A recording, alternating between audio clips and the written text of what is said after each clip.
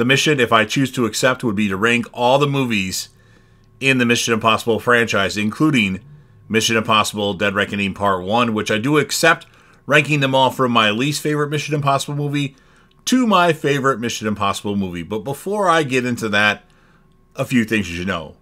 If you aren't caught up to the point where I am and rewatching or watching all the Mission Impossible movies, including Mission Impossible Dead Reckoning Part 1, then I highly suggest that you don't watch this video any further to avoid any potential spoilers, or mute the video when I start talking about Mission Impossible Dead Reckoning Part 1, because I will be talking about spoilers for that movie. Not exactly sure what I'll be talking about, but I will be talking about things that happened in the movie. And of course, a few other things. This video is my personal opinion.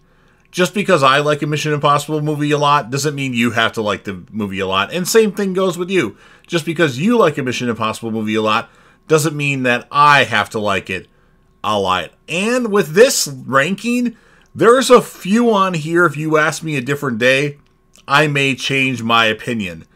I'm not going to tell you what those are at the moment, but there's a few on here that could flip-flop. I watched all these movies within the last month, and this is my ranking at the moment, but next time I do this video, when Dead Reckoning Part 2 comes out, it could be a little bit different. So just so you know, and make sure you leave your ranking of the Mission Impossible franchise down in the comments section so I can see where you're at. And of course, Hulk smash the like button and subscribe to the channel. So let's kick things off with my least favorite movie in the Mission Impossible franchise. And this movie's kind of an island, or on an island of its own. It's easily the worst movie in the franchise. There's no surprise here. It's Mission Impossible 2. While it's not the worst movie ever, it's got its good points, but the movie's directed by John Woo, and there's a lot of stuff that John Woo does in his movies that are in this movie, and it just seems really off compared to a lot of the movies in this franchise. Ethan Hunt is good. You have a love interest that only stays around for one movie, and that's Nia Hall, played by Thandie Newton. She's okay, but not very memorable, and the movie's not very memorable, and the goddamn pigeons that John Woo does in this movie annoyed me. Now, Dougray Scott, he's okay as Sean Ambrose, and I'm glad that he worked on this film longer than he had to, because that gave us Hugh Jackman as Wolverine, and I don't know how things would have been if Dougray Scott would have ended up being Wolverine, because that was the initial plan for the 1999 X-Men movie, but he got held up doing Mission Impossible 2. I don't remember exactly what happened, like they had to film longer because something happened on set, so unfortunately this is the worst movie in the franchise, and I don't think anything could be worse than that. It's still watchable, but it's just not that interesting. We get the good team. We get Luther in this movie, which I really like Luther, but after that, I really don't care much about it. So that's why Mission Impossible 2 comes in at number 7. I do have a little bit of some cue cards here with some notes, just so I touch upon everything. Usually I don't do that, but sometimes I'll ramble in these ranking videos, and I want to have a better structure for this. So that's why I'm pausing. So for my number 6, and this was another one that could flip-flop with number 5 on any given day, and I know a lot of you might disagree with my placement of number 5 especially, but for my number 6, I'm going to go with the OG Mission Impossible movie, Mission Impossible from 1996. Good movie. You have Jim Phelps that turns on IMF, and he's like the bad guy, but you don't know about it. And, you know, at the end of the movie, we find out that he's the one that did all this stuff, and then we find out that Claire, his wife, actually kind of set up Ethan Hunt, and he has to kill her, Jon Voight's character, Jim Phelps. So that was crazy. Of course, this movie is most known for the scene that Tom Cruise gets lowered down by the computer, and he's like this, and it's just an awesome, suspenseful scene for an action movie. Other than that, I really don't have a lot to say about this movie. A crazy moment in the movie that I didn't expect to happen, because this was in the mid-90s. You have Emilio Estevez's character as like their tech guy in the elevator, and he dies like in the first 30 minutes of the movie, and I wasn't expecting Gordon Bombay, aka Emilio Estevez, to die right away. But other than that, I mean, there's not a lot to Mission Impossible. And that's why I, at least at the moment, had to put it at number 6. I contemplated putting it at number 5, but I went with number 6. So that's why it's there. I know some of you hold it in high regard, but I do not. So if you want to put it somewhere else, that's fine by me. For me, number 5 is going to be, or coming in 5th place, is going to be Mission Impossible Ghost Protocol. And I know a lot of you really rank this movie high. I just don't think it's as memorable. Like, there's good stuff that happens in the movie, but we don't get barely any of Luther, which makes me really mad. Yes, he shows up at the end, but all for what, 5 minutes or less? We hardly get any of Julia. And again, she shows up at the end, but doesn't even have any dialogue. Maybe she does have dialogue, but she's not talking to Ethan Hunt at all. She's just hanging out with somebody else. So I think she does say something, but it's not the Ethan or Luther or anything like that. So those are some things about the movie that pissed me off coming off of Mission Impossible 3. And the movie's got some great scenes, that stuff in Dubai with the big building and how the stunt that Tom Cruise does. That, of course, is really awesome. You get the introduction of Brandt's character, played by Jeremy Renner. He's all right. Why would you, and these notes that I took are kind of all over the place. They're not like in order. But I was really upset that they killed Josh Holloway's character, he was Sawyer on Lost early in the movie. I thought that they should have kept him around. He was actually quite interesting, but they killed him off. I would have liked to learn more about his character, as I was a fan of Lost, so maybe that's just why I think that. You have Paula Patton in the movie. She's okay, but then we don't see her again. Now, she was supposed to come back for Road Nation, but filming conflicts happened. I don't know if we'll see her character again. It's very possible she might show up in Dead Reckoning Part 2. Spoiler alert, I guess. That means she's not in Dead Reckoning Part 1, but at the moment, we haven't seen her again. Those are really the only notes I took. You had a villain in the movie that isn't really memorable. Something about I don't even remember the villain's name. I know he was in there, but it's just not memorable. So that's why I put Mission Impossible 4 or Mission Impossible Ghost Protocol as my number 4. And if you want to cancel me, that's fine. Again, this is my personal opinion. This is really what I think. My opinion could change, especially on another rewatch. Number 4 for me, and this is another one where you're really going to disagree with me, because usually this is people's number 1 or number 2. But I'm going with Mission Impossible Fallout. It's a good movie. So going back to early in the ranking, Mission Impossible 2 on an island of its own, the movie's not very good at all. Mission Impossible, the original, it's okay, but again, not much better than 2. And then you have Mission Impossible Ghost Protocol, you have Mission Impossible Fallout, and you have the next one that I'm going to talk about that are kind of all grouped together. At any time, my opinion could potentially change, but at the moment, my number 4 is going to be Fallout. It's a great movie. It's awesome. It just, other movies I enjoy more at the moment. You, of course, have Henry Cavill in the movie. He's great as a guy that's on Ethan Hunt's side at first, but then he's the bad guy, which is awesome. You have chemistry between Ethan Hunt and Isla Faust, which is good. Luther and Benji have really good roles, which is awesome, because you like to see, or I like to see, a lot of Luther and Benji. You have Julia returning, and doesn't he call her Julie, though? I can't remember, but Julia, she's in the movie for a pretty big role, but not one of the main leads, but she's in the movie for not just a cameo at the end, so that was nice, and her and Ethan kind of get to talk a little bit, so that was awesome. Other things about the movie, you have Vanessa Kirby as the White Widow. Not a lot there with her character in this movie, but it was still cool to see her in the movie coming off of Hobbs and Shaw.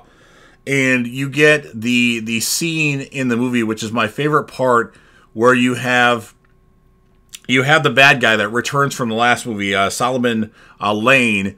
He's in the sewer system or something, like the tunnel, and you have Henry Cavill's character watching him, and then we find out that, wait a minute, that's actually not him. It's just crazy. But anyway, the whole moral of it is that you end up killing Alec Baldwin's character, Alan Humley, which was crazy. I didn't think he was actually dead, just because it kind of caught me off guard.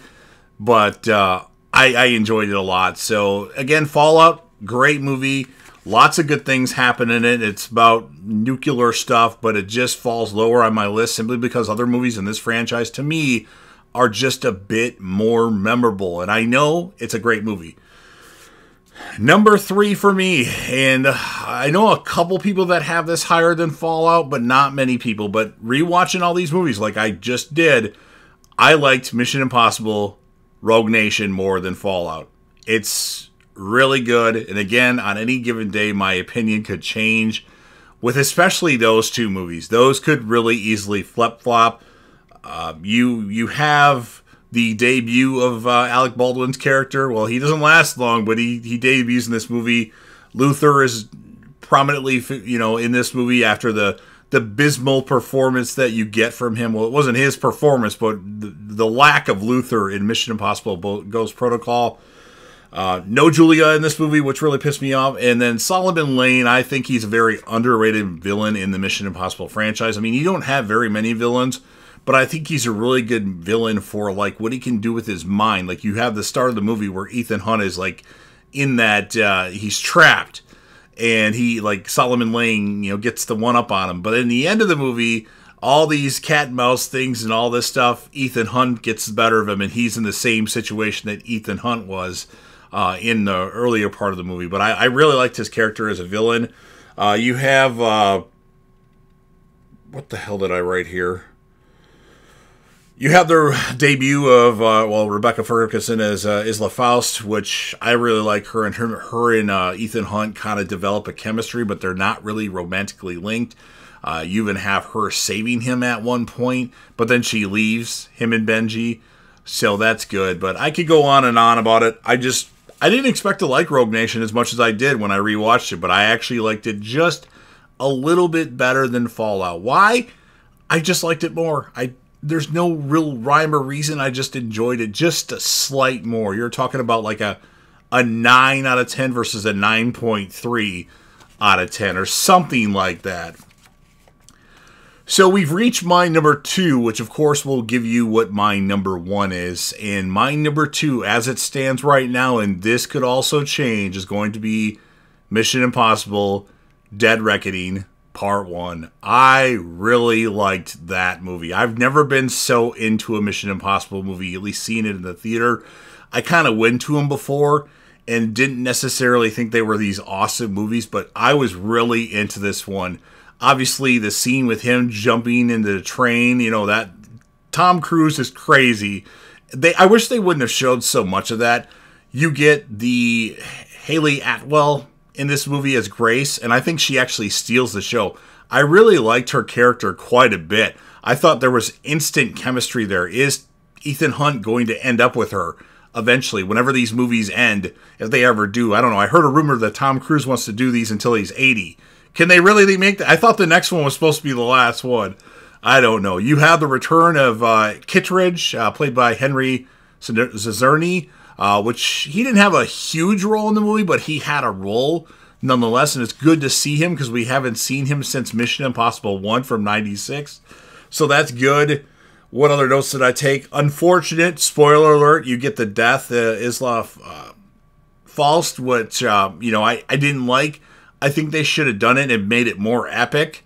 It kind of happened in the middle of the movie and then just kind of dropped it. I would have preferred that to be an end, but then people would be mad that there was a cliffhanger. So it was good to have Rebecca Ferguson in it. To me, every time I see somebody die in a movie now, I wonder if they're really dead or not. I'm pretty sure she is, but you never know. But she had a good run in her movies in the Mission Impossible franchise. And then, of course, you have a villain in this movie that doesn't get a lot of time. Well, our human villain, because the AI is kind of the villain. But you have Gabriel's character, played by Esai Morales. I think that's how you pronounce his name. If you're not familiar with that actor, he was the villain in Ozark Season 1. He played Del, only in Season 1, and then they killed his character off. But he's really good in Ozark for what he gets, and I think he's really good in Mission Impossible Dead Reckoning Part 1 for what he gets. Like, he's kind of like that guy that's done this game before and knows all these things, and there's a backstory that we don't get a lot of with him and Ethan Hunt. And I feel like he's going to be really fleshed out in the next Mission Impossible movie and been given, a lot more to do. And he might end up being the best villain in the Mission Impossible franchise, I think. But I think he's really good for what we saw of him. You get the character of Paris, played by Pom Clemente. I don't know how to pronounce her name. The Mantis in the Guardians of the Galaxy and Avengers movies. Her character arc where, she's bad. She's this like assassin character. But then there's a moment in the movie where something happens where she turns. And then you have Gabriel going after her. And then she ends up, I've already said spoiler alert, she ends up saving Tom Cruise or Ethan Hunt and Grace in the end of the movie, and we're not really sure what the fate of her character is. They said she's got a pulse, so I think she did really good, and I wasn't expecting that. But once Tom Cruise spares her life, you kind of figure oh, does that change her her mindset on things? You get, I'm talking a lot about this movie. I apologize. I didn't want to ramble, but this movie's so fresh in my head that I want to talk more about it.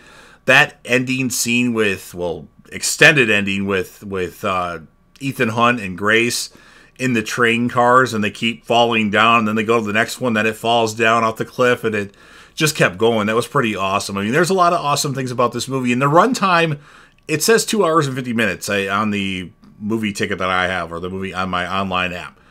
Honestly, it did not feel that long. Like movies that are that long, it did not feel that long to me watching Mission Impossible Dead Reckoning Part 1. So at the moment, that is my number 2, although that could be my number 1 someday. But coming in first place for me, if you haven't figured it out already, not a lot of people have this movie as number 1, but mine is Mission Impossible 3.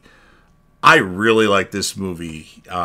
First of all, Ethan Hunt is now a trainer for IMF. You have Philip Seymour Hoffman as an awesome, I don't give a shit villain. Now, I don't even remember his character's name, but he was awesome. That's weird that I don't remember his name. I just put PSH, but that's just the actor, but he is great. And then the stakes are raised in this movie because you have Julia essentially a hostage for this I don't give a shit villain that will kill her. And it's just awesome. You get Lawrence Fishburne in the movie is kind of like the Ethan Hunt's boss. And we're led to believe that he's bad.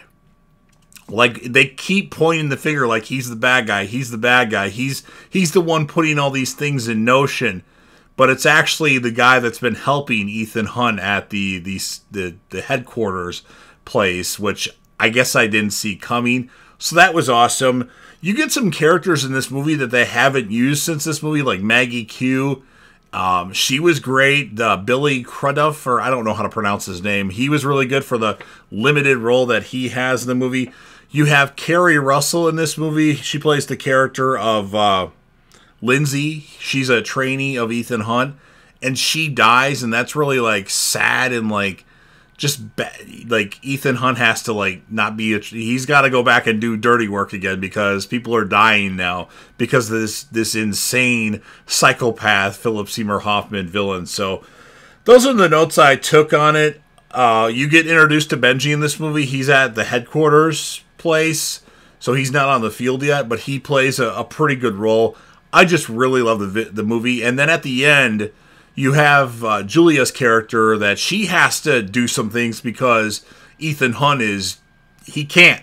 So she has to step up, and it's she does good. And it's such a great movie. I really enjoy it. I don't know why people have it so low. I mean, they don't necessarily have it real low, but they have it in 5th or 4th place. And I really like it. And it's very possible, like I said, this could go down to number 2 once I rewatch Dead Reckoning Part 1 again, but I really like Mission Impossible 3. It's one of my favorite movies of all time. It's in my top 30, and I'm not sure if Dead Reckoning Part 2 or Part 1 will get there, but certainly the door is open for that. But as it stands right now, Mission Impossible 3 is my number 1. So I'll go over the ranking again. Number 7, Mission Impossible 2, no surprise there. Number 6, Mission Impossible. Number 5, Mission Impossible Ghost Protocol. Number 4, Mission Impossible Fallout. Number 3, Mission Impossible Rogue Nation. Again, Fallout and Rogue Nation could easily flip-flop. Number 2, at the moment, Mission Impossible Dead Reckoning Part 1. And my number 1, Mission Impossible 3.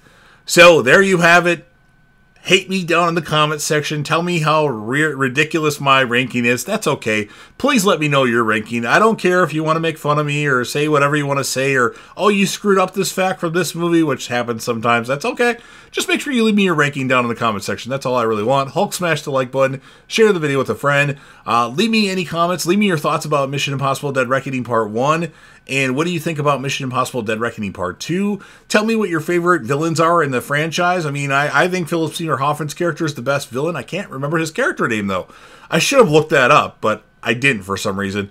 Solomon Lane's character, Henry Cavill's character, which I don't remember his name either. I know it's a very bland and boring name. I just can't remember it. But let me know your favorite villains are. And then, of course, last but certainly not least, don't forget to hit that sub button. You're watching the video anyway. Subscribe to the channel, join the team, show your damn support, and be a part of something special. And JDev will return, and this video will self-destruct.